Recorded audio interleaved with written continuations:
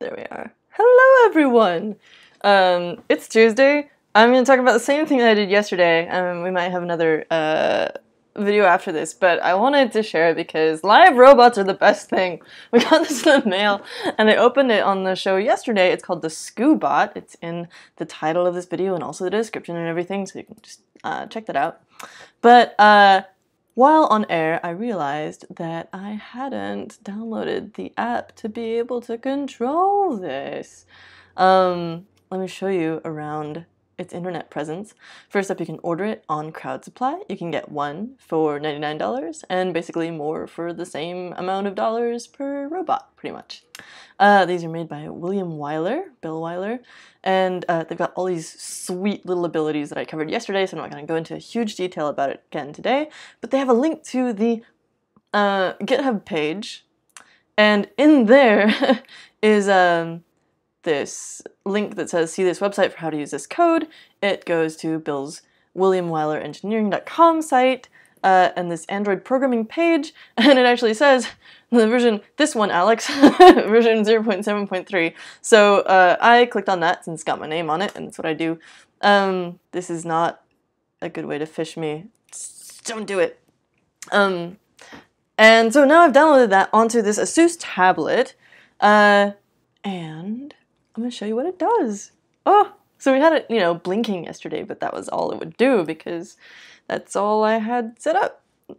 Okay, so, go away brightness settings. Okay, so I went to that site on my tablet here and clicked the link, and it was like, oh, we need authorization to download apps because of the new tablet. I haven't used it much. And so you click the link to download the APK. It goes in your files, you click on it to install it, and then it doesn't require any extra permissions, which is wonderful. Once it's installed, you just click on the app. In fact, it even requested if I wanted to open it or not, and I said, hell yeah. And then it opens this up, and you've got all these little controls and stuff. You can't hear it doing that. Let's hold it up to the mic. Yeah. You could do like Morse code or whatever with that. You can do, let's refocus on it again actually. Okay, you can do forward, left, left, left, left, left, left. Oh my goodness. Right. Backwards. And then stop. It's really responsive. Stop. Oh! I was wondering why the distance wasn't updating. Turns out there's a button for that. Oh wait. Not really sensing? Wait, maybe if I oh yeah, so it takes a reading every time I hit the button, huh? So if I hold it at a certain distance from the table, cool, check that out. Right here is where the number is updating every time I hit this distance button. Let's see if I can do this just looking at the screen. Cool! That's very good. Ambient light sensor. It says 54 lux right now. Ha. Oh, right. Now it's 6 lux.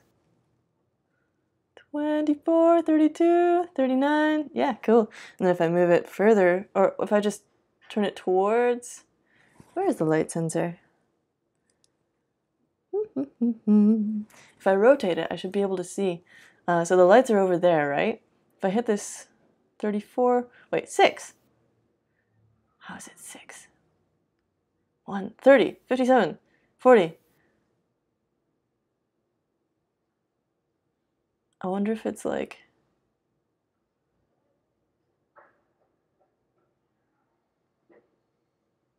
Oh, my finger's over it. It's probably on the front.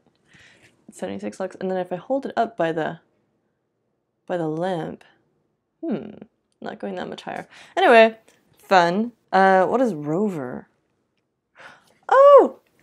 Does it? Oh, it does! It just... Here, let me get it onto the screen again. It just avoids... Does like a little distance avoider guy.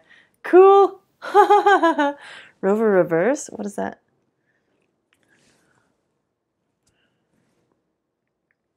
Rover mode reverse command. Whoa! Hey! Wait, so now it... Oh, weird. Huh. This is really fun. Hey. Ah! Ah! Come back. Oh no, too far.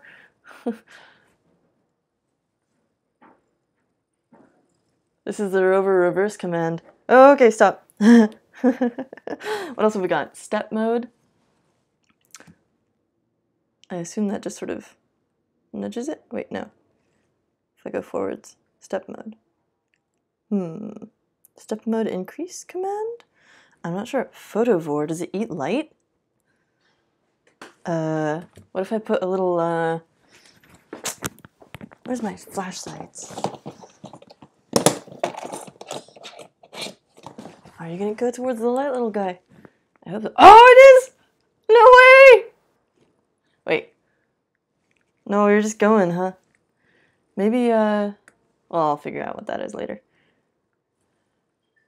Because it has no way of telling directionality, right? So it couldn't...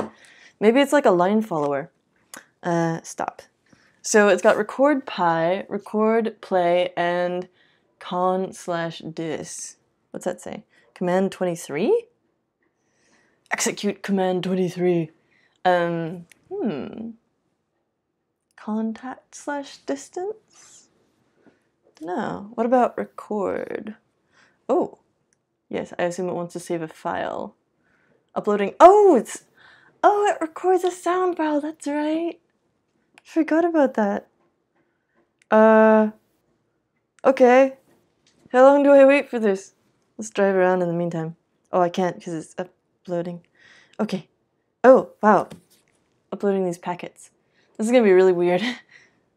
Can I stop? No. Upload sound file complete. So it's uploaded to here, huh? Whoa. Oh, it played on the tablet. Interesting. Okay, how about... Yo!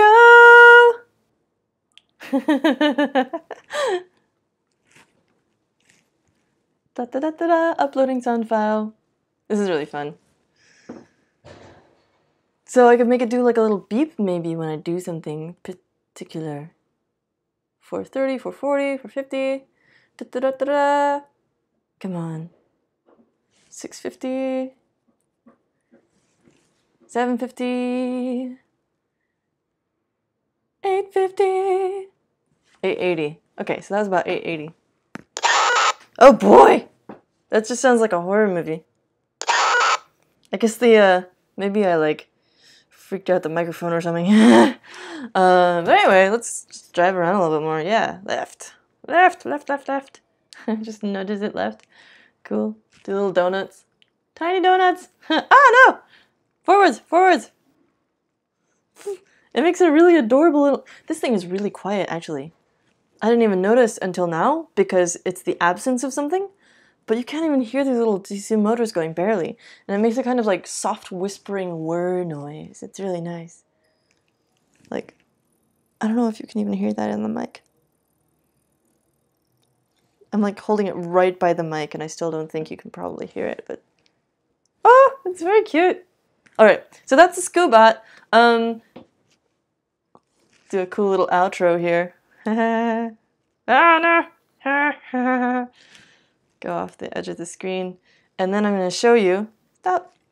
I'm going to show you if you are in town for Maker Faire New York on Saturday from 10 a.m. to 1 p.m. there is an interactive robotics for kids. Oh wait, that was last Saturday. Whoops! Never mind! Anyway, watch out for future meetups with the Skoobot and go buy your own on Crowd Supply, especially if you got kids, because, I mean, it's $100 and it's really fun, and you can 3D print your own carapace for it. So, for example, just go to B. Weiler on GitHub. He's got 4 separate repos with all this stuff, including the design file STL for the little shell. And, of course, it's got a tiny little happy face on it, so it's just the best robot ever. Alright, have an awesome rest of your Tuesday. I'll catch you soon. Ciao!